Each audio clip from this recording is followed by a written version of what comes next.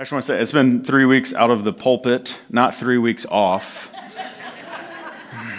And I am like itching. When you read the verses in the scripture, when it's like, I've got this fire in my bones, I'm like, I just want to get back up there. And really, just to say, like, I want to thank God for the joy that I get to be able. Sometimes the text is hard. I was watching a clip the other day, and he was preaching in Deuteronomy, and he's like, we're just going to skip that verse. That's more for like a small group discussion. But it is a gift, and I think, too, a picture that we really believe of how you can encounter God is the last 3 weeks hearing a message from different people.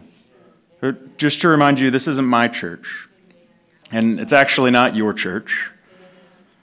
When Jesus talks to Peter and he says, who do you say that I am? Peter says, you're Christ, you're God's Messiah, the Christ. And he says, and it's on you, and I actually believe it's on that statement. Declaring that Jesus is the Christ, Jesus says, I'm going to build my church. Not I'm going to build Thad's church or your church, and not we're going to build his church. He's going to do the stuff. And he says, hell can't stop it. Death can't stop it. And you look at it, it's been 2,000 years.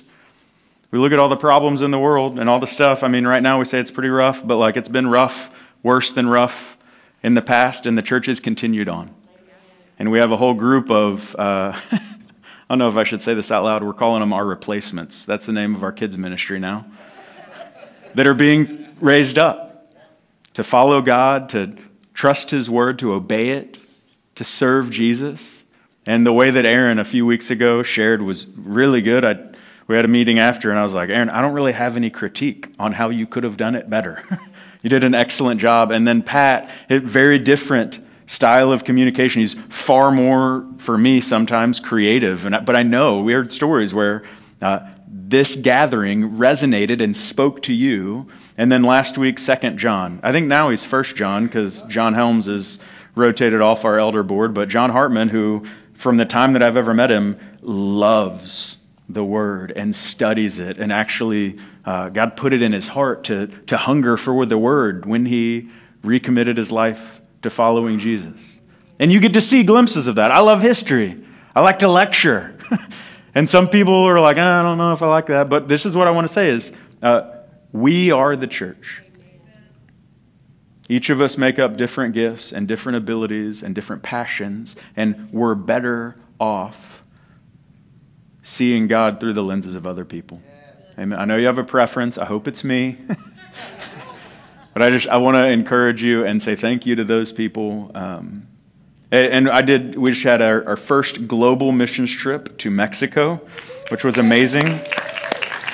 I would say thank you to some of you that supported me and Jackson when we went and prayed for us. The Holseys went, Pat and Terry with 4 of their kids, and Tad and Lisa Fisher with 2 of their kids. And I got lots of stories. I think the easiest thing I would say is the trip was amazing. The travel to and from the trip was acceptable. A little long. And again, with our replacements coming up the pike, I would just say this. There were about 50 of us there, a church from Montgomery, my dad's church down in Gulf Shores. My brother actually flew over with his 3 of his kids, about 50 people. And it's been 20 years since I've been on a global missions trip. And so I was 19 when I did the last one. And to see, if you're here right now and you're worried about the future, you see the youth and what they're going through, I would tell you, go on a missions trip with the youth. Seeing they're paying to leave the comfort of their home to go and sweat and serve and sacrifice for people who are in a much more vulnerable condition than us. When Jesus says, take up your cross, deny yourself and follow me, they did it. They were doing it. And it was shaping them, and hearing their stories. Like, there is such significant hope for the future of the church because of the youth, and because I think many of us older people are seeing the value of investing in the youth. So thank you, church, for supporting them, for praying for them, and thank you for all of you that invest in our replacements. It's important. I do get the honor of bringing the word today, and we're going to be in Luke chapter 21. And you better bet we're going to bring out the book. So we do this thing where we shout, bring out the book. I'm going to count us down. I'm going to pray for us, and we're going to be in Luke 21, verse 5. So church, 3, 2, 1. Bring out the book. Let's praise him again. Let's praise him. Say hallelujah. It means praise God. We say amen, like let it be so, your will be done. Let me pray for us.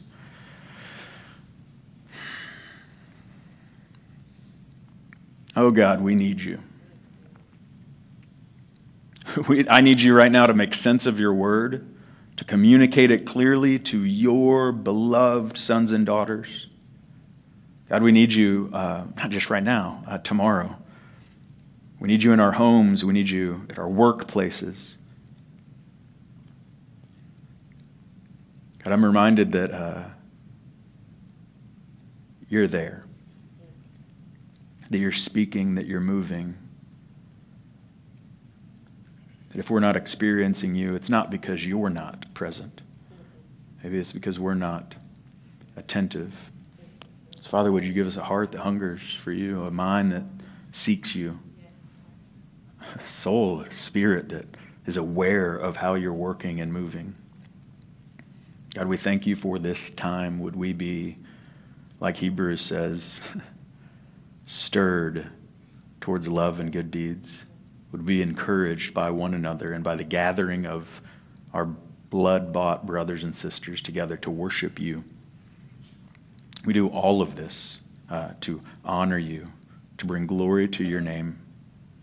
We thank you, Jesus, for the unfathomable sacrifice. You came down. You surrendered your life.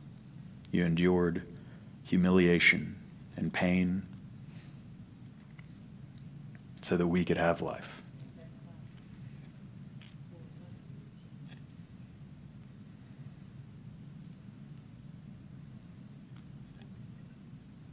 Would you just let us see that a little bit more today? We'll never get to the bottom of that, God. You know it. We know it. But would we see it a little bit more? Holy Spirit, we invite you to fill this space, fill our hearts and our minds, to move through me, move in the hearts of the people, some watching online, some sitting in this room.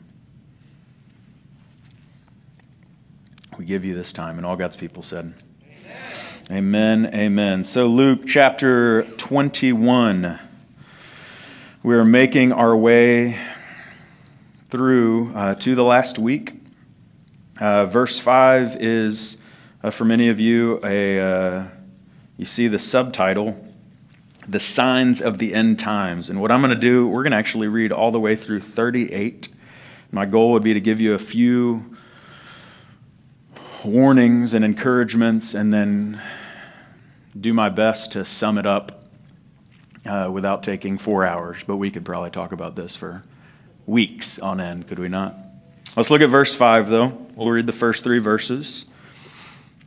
It says, some of his disciples were remarking about how the temple was adorned with beautiful stones and with gifts dedicated to God. But Jesus said, verse 6, as for what you see here, he's talking about the temple in Jerusalem, Herod's temple, or I think it's called the third temple. As for what you see here, the time will come when not one stone will be left on another. Every one of them will be thrown down. Verse 7, teacher, they asked, when will these things happen? And what will be the sign that they are about to take place? The first thing that I just want to draw to mind right now is that buildings matter a lot more to us than they do to God. John just mentioned our building campaign. And we're fundraising so that we can have our own space. I'll tell you, many of you are praying and giving towards the building. I've been praying, and we're giving towards the building fund too, on top of our regular tithes and offerings. I've been praying for a building for years. And as I've been praying, one of the things, especially years ago, was, God, would you give us a permanent space? And like in an instant, he convicted me on the word permanent. Because I can look up things that were permanent from like ancient Rome. And it's now a historic landmark. And I think sometimes in the future, they're going to come look back at all of our football and baseball stadiums and be like, what did they do here? And no building is permanent. Even the best building is probably going to be torn down. Jesus here is most likely prophesying the actual destruction of the temple that happens between 66 and 70 AD. But do you know what is permanent? It's your worship. The church. J.C. Ryle, in his commentary on this section, says, "Let it never be forgotten that the material part of the church is by far the least important part. The fairest combinations of marble, stone, wood, and painted glass are worthless in God's sight unless there is truth in the pulpit and grace in the congregation." The temple in which our Lord Jesus delights most is a broken and contrite heart, renewed by Holy Spirit. I just want to remind you when we get our building, because I believe we will, it won't solve our problems. There'll be a whole litany of other things, and it might be beautiful and it might be massive. The stones here that they mention in the text, Josephus, an ancient historian, says that they were 45 cubits long. In case you don't know how long a cubit is, I do math for you. A cubit is 18 inches. These stones that are adorning the temple are 67 feet long. Huge stones. I would guess as wide as this whole auditorium. And they're going to be destroyed. And Jesus prophesies of its destruction. Friends, just remember that buildings come and go, but worship is constant. It lasts, it endures. May we see Jesus' words here as a reminder that the most important thing in God's eyes is not what you and I can see. Sometimes we marvel at. But the most important thing in God's eyes is a humble spirit. A heart hungry for God, a people who are following Jesus, who are becoming more and more like Him and joining Him in the work that He is doing. Amen?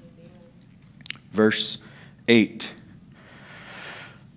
Jesus is going to go into a lot of description, not necessarily of when, but how, of a great church word called eschatology. You guys say eschatology with me? And some of you are licking your chops right now. Ooh. And some of you are like, what does that mean? So the word actually is, the description of it would be the theology concerned with death, judgment, and the final destiny of the soul and of humankind. It comes from the word eschaton, which is the final event in the divine plan, the end of the world. And for what it's worth, I want to give you a very brief snapshot of different views on eschatology, which many of you maybe don't have any view, and some of you hold very strongly to one, which is great. There's four main views, and they focus on three aspects. One is the millennium, or the 1,000-year period. The second thing is the binding of Satan, our enemy, the deceiver. And the third is the relationship between Israel and the church. Those are the three main issues that people look at when we talk about eschatology. And there's four major views held by most people, and maybe you don't have any of these views, and you go, well, I don't know. The first one is amillennialism. You guys say amillennialism? It's a mouthful. You're like, amillennialism. It's like we went to Mexico with a guy from Mississippi, and you know how he said it? Mississippi. He takes out one I and two S's. I'd say it's because he's from Mississippi that he takes out those. Amillennialism is the first one. No literal, open, visible 1,000-year reign of Christ on earth.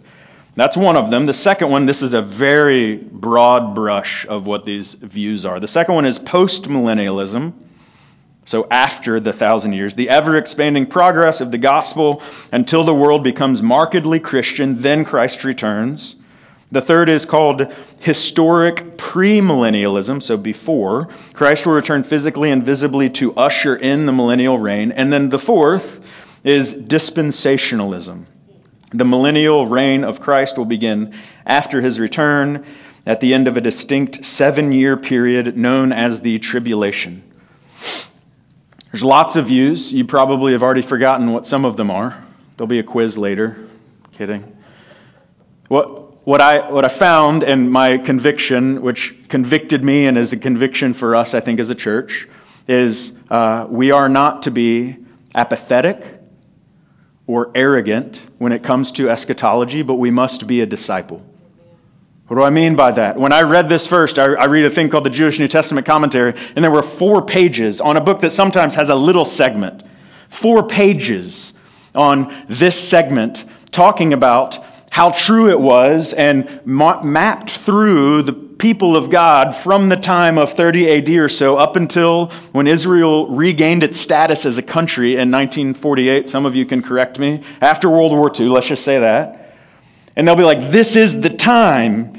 And I read it all, and they march through like the Ottomans and the Romans and the Greeks and the Muslim invasion and all of, and I'm like, I have no clue how I could prepare all of this in due time. And I'm going to be in Mexico next week. And so I'm like, I had this conviction. I'm like, I don't know.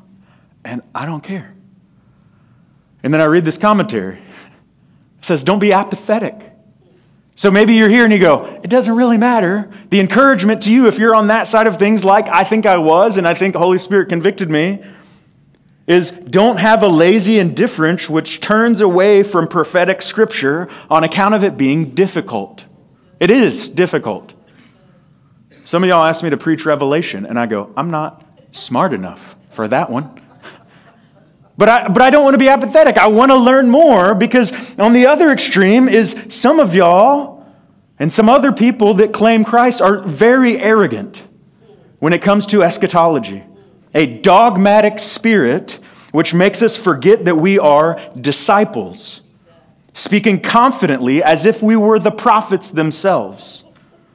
So we don't want to be on the extremes. Don't be apathetic. Don't be dogmatically arrogant, but we want to be a disciple. Remember, all Scripture is God-breathed and is useful. And even the beginning of Revelation, a very challenging book, says you'll be blessed if you read it.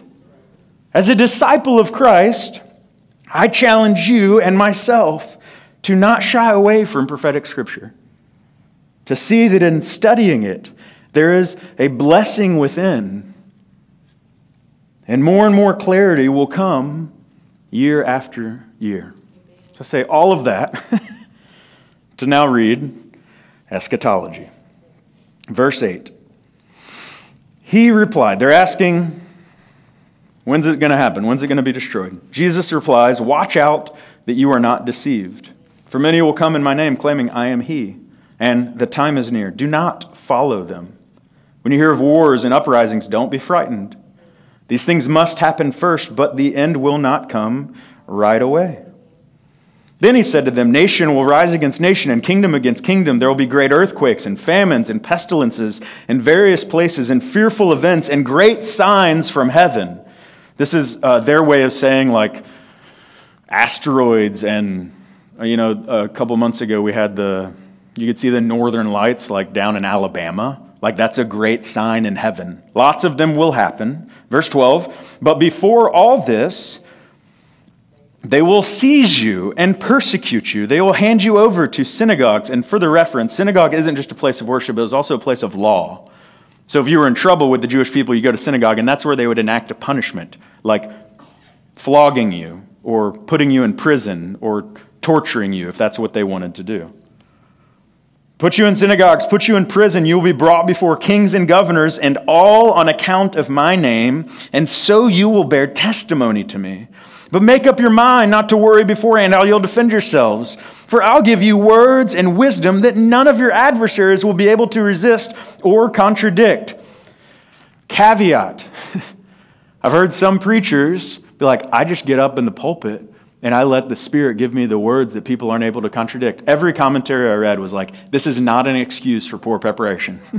I study, I read stuff, I pray a lot about it, I practice how I'm going to say it because I want to communicate clearly the truths of God to a people who are hungry for them. Amen? I hope all people do that. This is talking about on the day when you're brought before governors, don't worry about what you're going to say, because in that moment, you're going to be like, whoa. You're going to say stuff and they're going to be like, whoa. They're probably still going to be mad. They probably still might punish you, but they won't be able to contradict you. Verse 16. I know some of y'all have questions too. I have a lot of questions about this text, but let's keep going. 16, you will be betrayed. It's like it's from bad to worse. And especially for a first century Jewish culture, This next line would have been far more terrifying, grievous. You'll be betrayed even by parents, brothers and sisters, relatives and friends, and they will put some of you to death. Everyone will hate you because of me, but not a hair of your head will perish. Stand firm and you will win life. If you are still awake right now, you probably have a question like, hold up. Because verse 18 and 19 just says, not a hair of your head will perish. But then verses 10 through 17 say a lot of bad things are going to happen. As I was reading it and studying it, it made me think of the Psalms, which is also repeated in Hebrews. It says, what can mere mortals do to me? And the answer to that is they can do a lot. They can do a lot. Some of you are in life right now where mere mortals, not God, mere mortals are doing a lot to you. And so how do we balance this tension? You're going to be betrayed by your family. You're going to be tortured. You might be executed, but not a hair of your head will be damaged. Well, J.C. Ryle helps again, thankfully. Whatever sufferings, he says, a disciple of Christ may go through, his best things can never be injured. His life is hidden with Christ and God. His treasure in heaven can never be touched. His soul is beyond the reach of harm. Even his vile body, our vile bodies, friends, will be raised again, made like our Savior's glorious body on the last day. Yeah, there's likelihood of, as this plays out, physical, emotional, all the psychological, social types of harm. But if you're in Christ, He's got you. You might be put to death. I do my best not to talk negatively about other churches that claim the name of Christ, but when churches say that if you follow Christ, you'll have money in the bank and health, and you'll win the promotion, I should look at the first 12 guys. And if you read about their lives, they were faithful to the end, and the end was often execution for the name of Christ. I hope I'm not executed for Christ's name, but I want to be willing to stand to that very last day. My life is hidden with Christ and God, and if you're in Him, it is too. Your soul's not going to be touched. And if God allows something like that to happen, it's for a purpose. And we have to trust Him. I promise you that this is true. Your best things will never be injured or taken. I think this points to the value of reading the Scripture regularly in your own practice. Maybe it's read it in a year. Maybe it's read a little bit every day, whatever it might be. This week, I didn't have my phone in Mexico, which was a huge gift. So I printed out my Bible reading plan, and I was reading through Joshua. And that's where we hear that His promises are never going to be broken. Joshua chapter 21:45. Not one of all the Lord's good promises to Israel failed. Every one was fulfilled.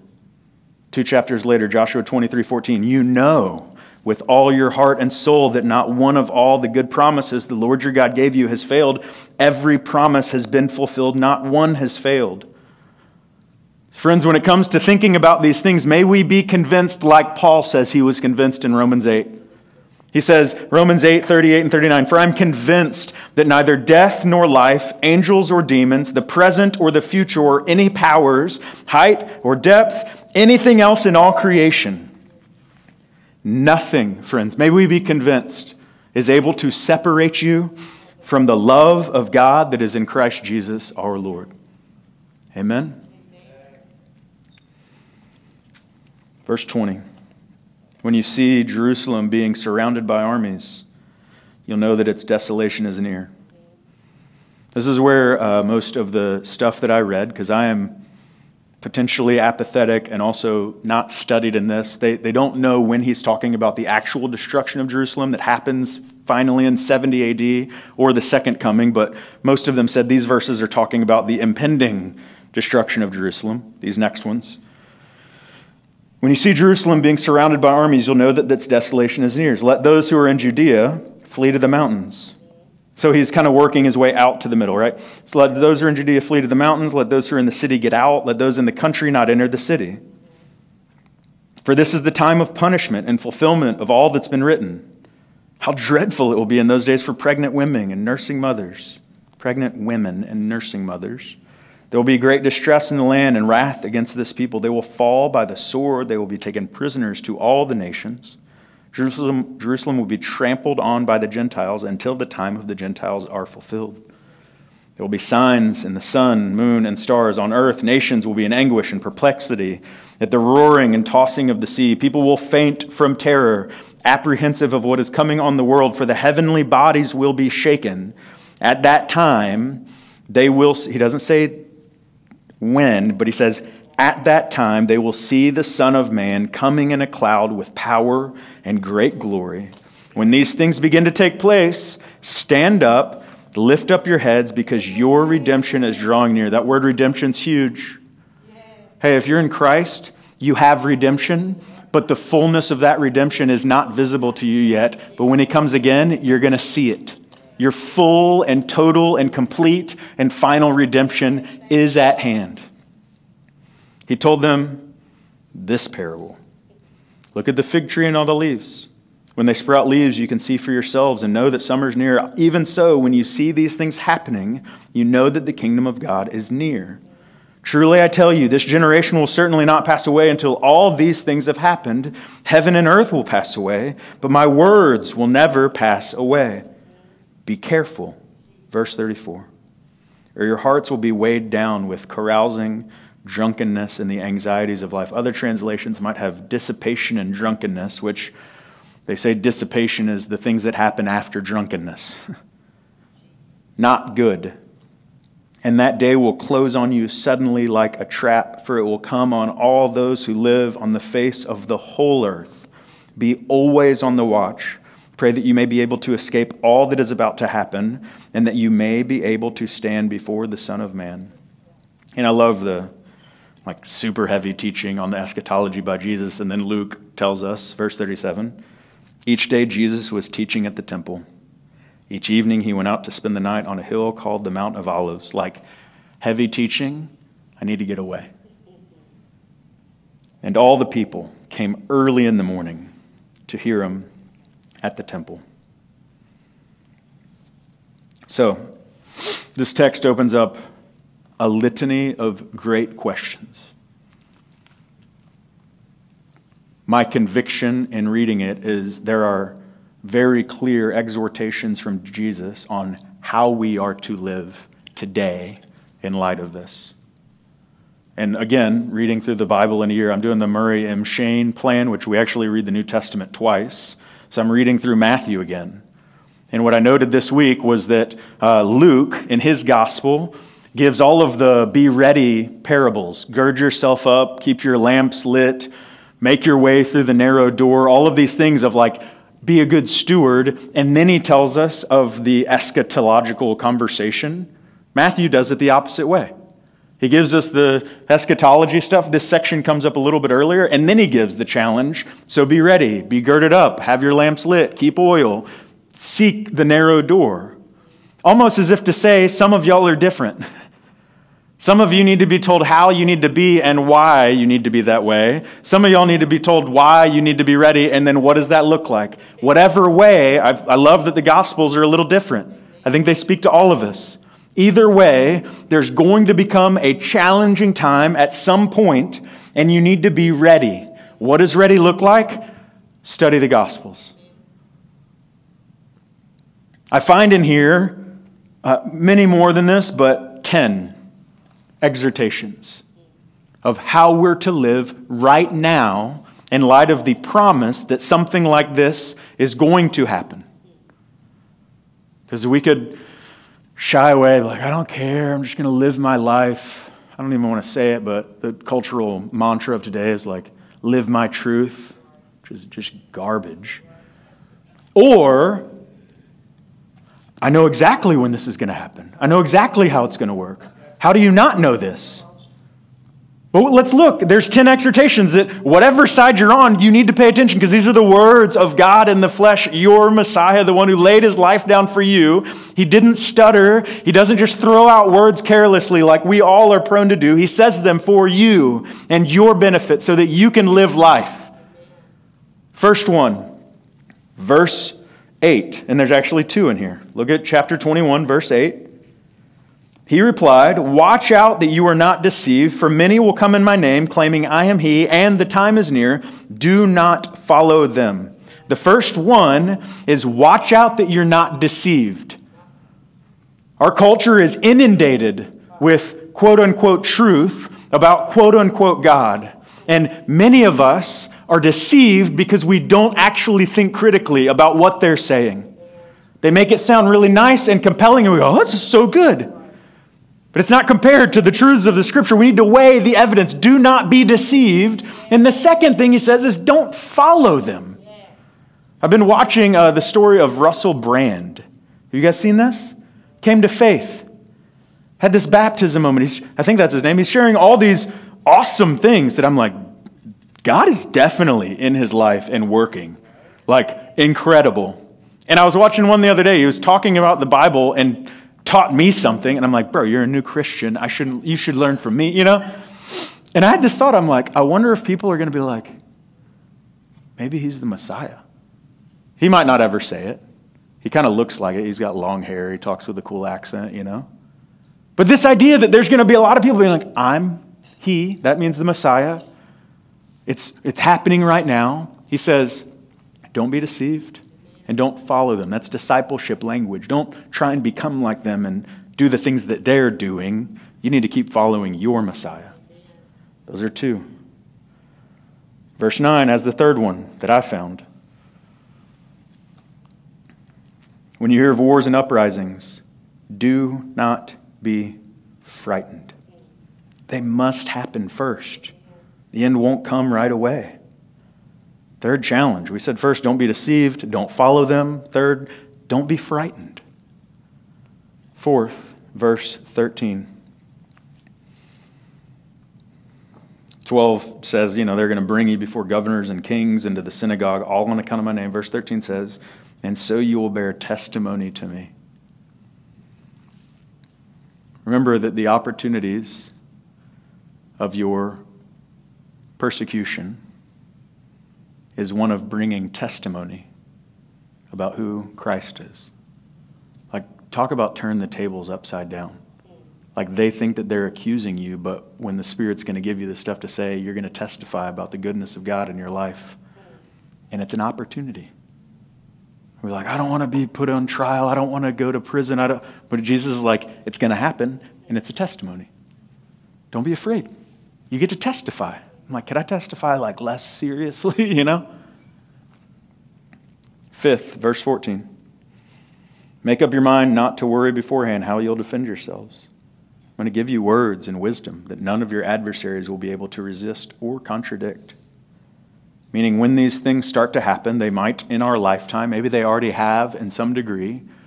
Don't worry beforehand about what you're going to say and rehearse your speech. Keep following Jesus daily. Keep trusting him with your life. Because when that time comes, you'll have the words. Sixth one, verse 19. It says, stand firm and you will win life. All the stuff that's going on, everybody being deceived, everybody being afraid, you, beloved son, cherished daughter of the King, you stand firm. Seventh, verse 28. It says, when these things begin to take place, stand up and lift up your heads, because your redemption is drawing near. It sounds like all the stuff Luke's been saying. Keep your eyes fixed on Christ. Let your eye be full of light, and that light is the light of life, which is Christ coming in the flesh. Could we be fixated on him? When that stuff happens, stand up, lift up your heads. You get to see your full redemption. And then the last three, 8, 9, and 10, I think happen in verse 36. It says this, be always on the watch. Some of y'all feeling apathetic. I don't know anything about prophecy. It's out of my pay grade. Always be on the watch. Keep your eyes peeled. And the last two says, pray that you may be able to escape all that's about to happen. It's going to be hard. It's going to cause many to doubt, maybe some to fall away. And he mentions pregnant women and nursing mothers. Like, it's not going to be easy for a lot of people. Pray that you can escape. Pray that when it happens, that God will spare you all of the difficulties of it. And the last one, he says, and that, so I think it means, and pray that you may be able to stand before the Son of Man. Don't just stand. That's the 7th one in verse 28. Don't just stand up. Pray that you might be able to stand up. God, I want to be able to stand up, and I want to lift my eyes to you when you return. I ask you to be able to give me the strength and the perseverance to do this.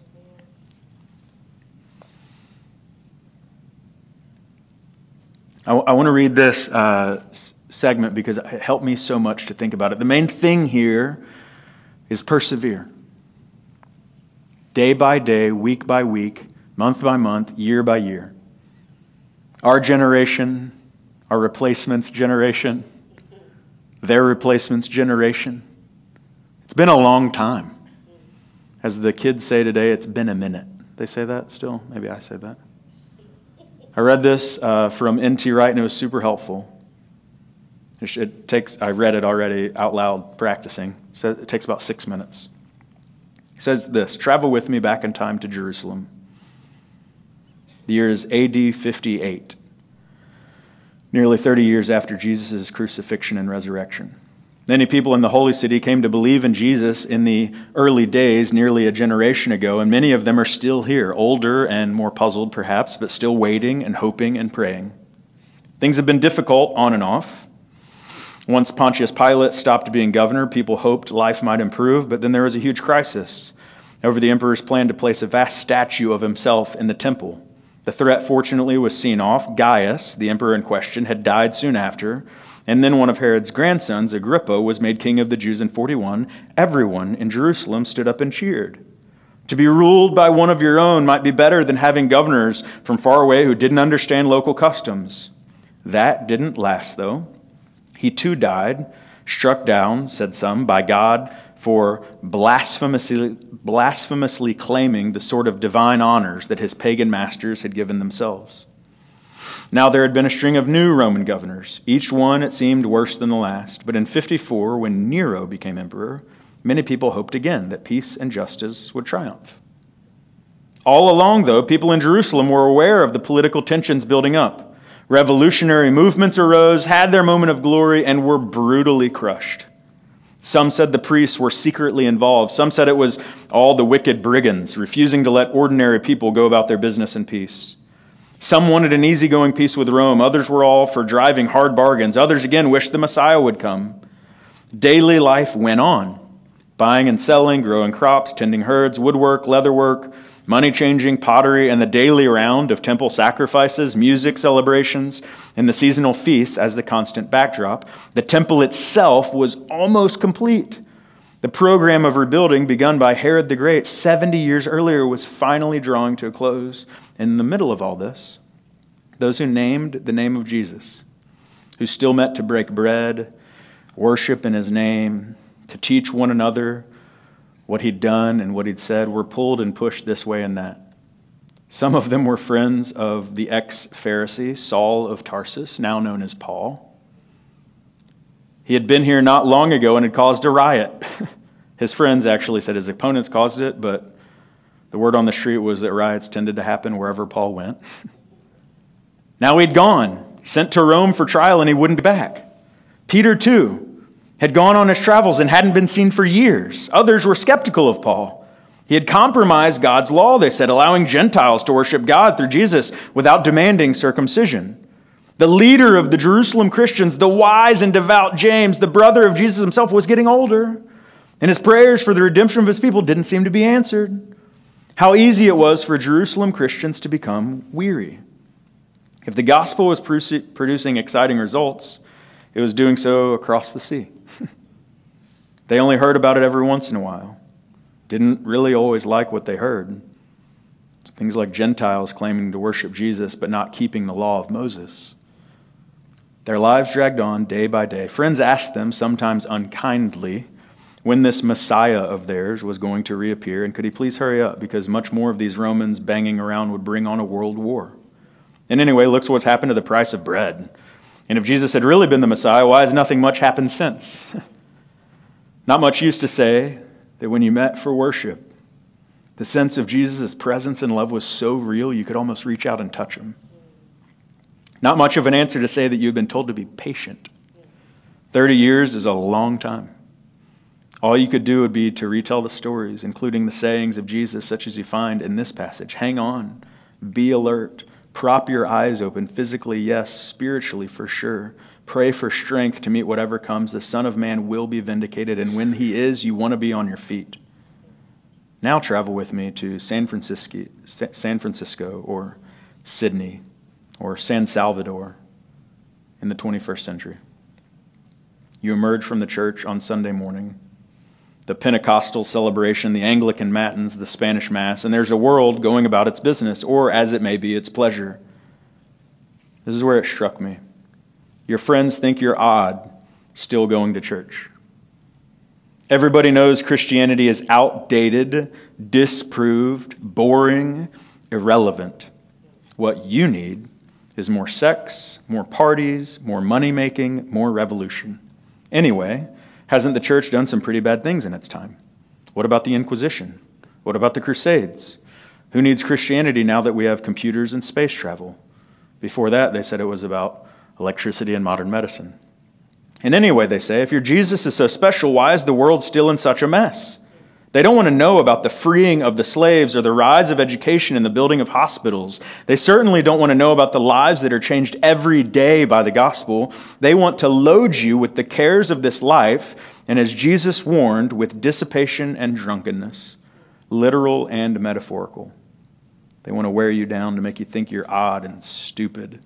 Why study an old book, they say, that's never done anyone any good? The answer is the same for us it was for the Jerusalem Christians, nearly a generation after Jesus. Keep alert. This is what you're told to expect. Patience is key. Pray for strength to keep on your feet. There are times when your eyes will be shutting with tiredness, spiritual, mental, emotional, and physical, when you will have to prop them open. This is what it's about.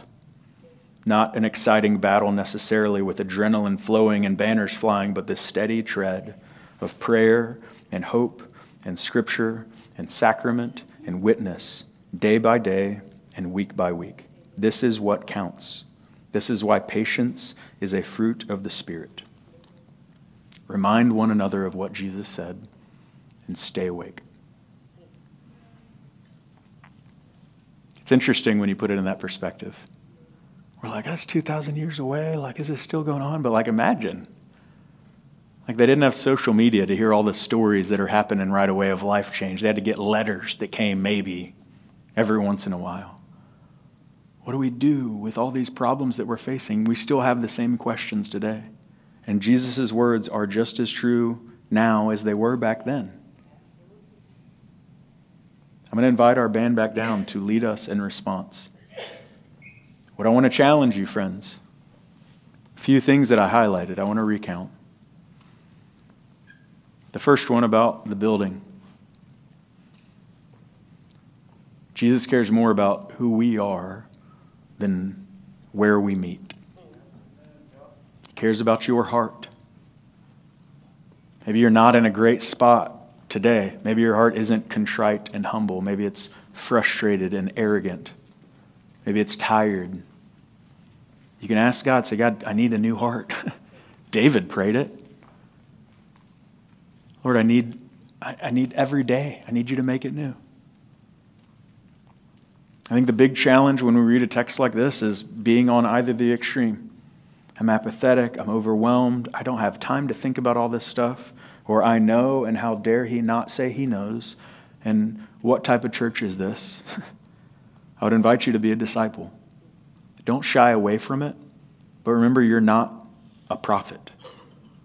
That we need to be following Jesus and trusting the words, and he gave us clear instruction on how we're to live on Sunday, July 21st, in light of what is for sure going to happen someday. As our team comes down, if you're new or maybe you haven't done this before, we have a prayer team. Because maybe it's not any of that. Maybe you've carried in the burdens of life, and that's a real thing. We prayed for you before service, but we would love to pray with you now. And so as the prayer team, they're going to be in these two stations, and I think a couple people might be here at the front. It's a little bit easier to hear because you're behind the speakers, but it is maybe more front of the room so people might see you. Wherever you need to go to receive prayer, we would love to intercede with you and for you. Would you stand with me as we enter into this time of response? You've had about an hour and 20 minutes of being in the community of God. Your heart's in a spot where I know the Holy Spirit's speaking to you. I know God's convicting you or encouraging you, reminding you. Would you just be open to how he's leading you? He's been softening your heart, but maybe he needs you to let go of it a little bit. So God, as we worship right now, I pray that you would continue your work in this space.